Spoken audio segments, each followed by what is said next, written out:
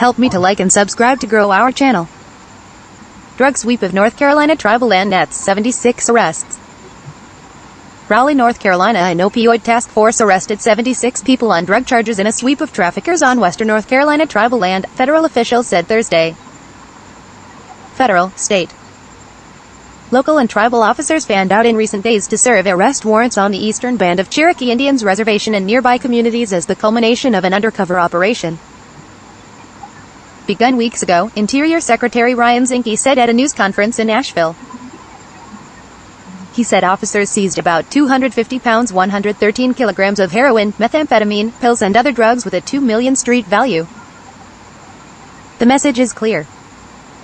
Indian country is off limits to drugs. We will find you. We will hunt you down. We will prosecute you, Zinke said.